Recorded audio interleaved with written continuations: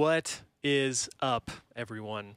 Welcome to part one of a two-part series finale for this little project of mine. I figured it would make sense to end on one of the more inspiring subjects I came across during this quiet time for touring. It was inspired by Robert Scoville's In the Lab YouTube series, which I highly recommend you checking out if you haven't already. I'm talking about manual delay compensation. Now, we all have to have some kind of delay compensation when it comes to parallel paths, but I'm relatively new to the idea of aligning every single input to exit the console at the same exact time. Why are you ending your series with delay compensation? Because I thought it would be an incredibly interesting subject to cover on this platform I've created. I think for audio engineers, our truths come to us in what we hear. And when I tried this in quarantine more than a couple months back, I was really floored by the difference in my mix, which is why I felt compelled to share this with you. That way you could make your own mind up. Do you really think it's that important? Well, you tell me.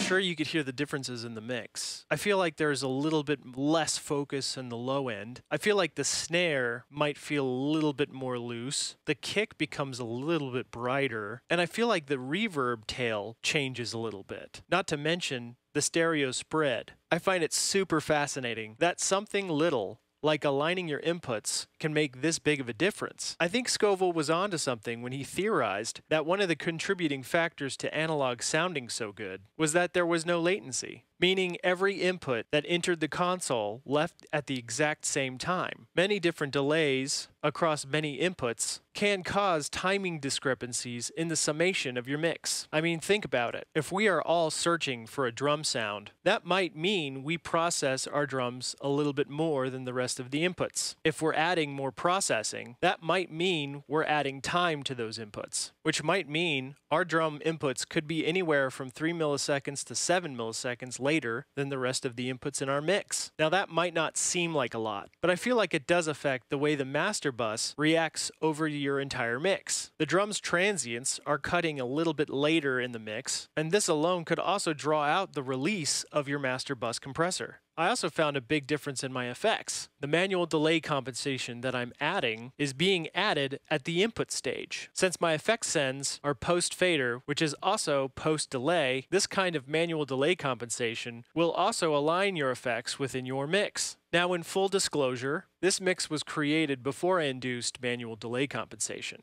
and finished after I manually delayed all my inputs. One would argue, depending on where your mindset is on input alignment, this would affect the way you approach your mix, regardless if you're utilizing manual delay compensation or not. Why do we even have to manually delay anything? Great question. Anytime you use any external processing, or even digital processors like Waves or UA, you are inducing some latency on the path of that input channel. Regarding analog inserts in the digital realm, anytime you leave the digital realm, it takes a certain amount of processing to convert that audio from digital to analog and back to digital.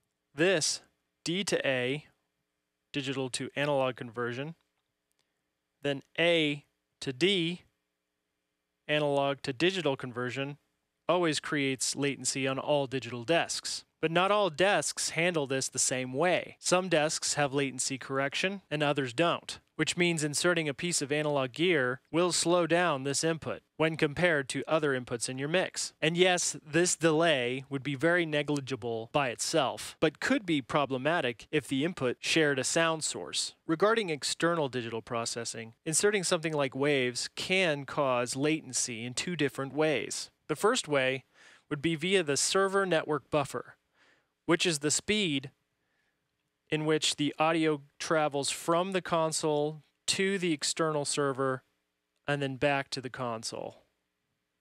The second way would be the choice of plugin.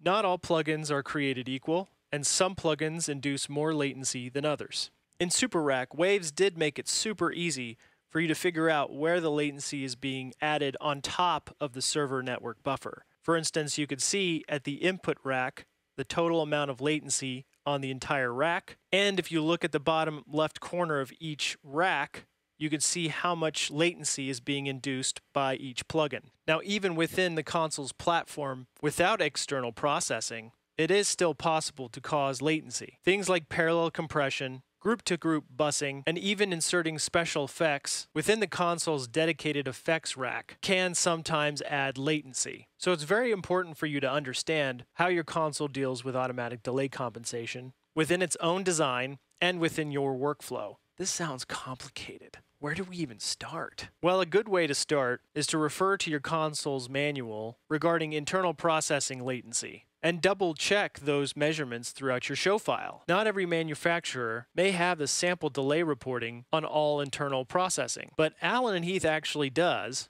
which was super helpful. But I still went through to double check some things that I was doing within my file, just to make sure everything was aligned properly. I started by making a spreadsheet or a grid, where I went through and measured the latency of various things I do in my show file. That way I could start to predict what kind of latency I was inducing within the console platform. Then I made a second spreadsheet and used formulas to make a grid that would automatically calculate all channel latency needed to fully align the show. I did this by making a line-by-line grid for each input. Then I would add samples of latency induced at each stage of the channel. As you can see, I have 2 insert point columns. I added a group and 2 aux columns, and I also added a dedicated column for the Waves Server Network Buffer, or WNL for short.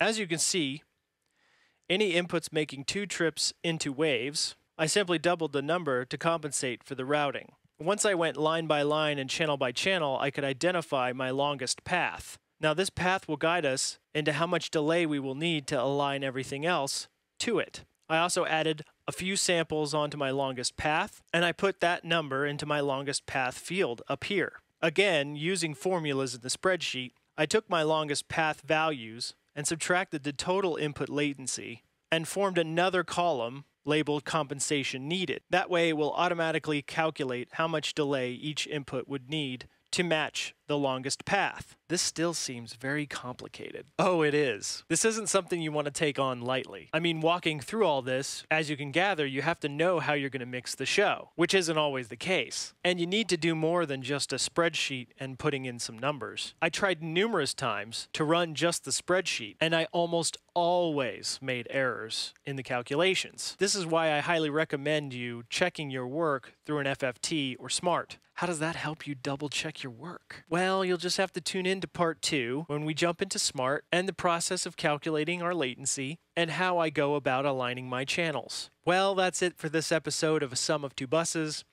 I hope you dug it. If you did, please like, please share, and please subscribe. Please. Until next time, take care and be safe.